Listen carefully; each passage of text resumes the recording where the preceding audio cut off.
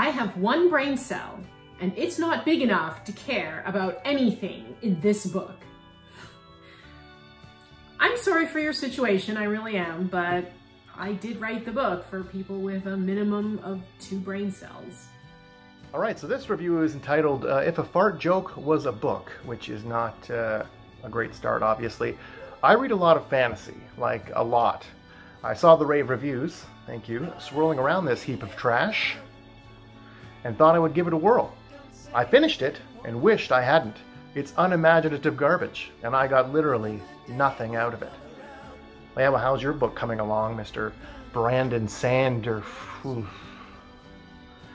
Okay, that stings a little.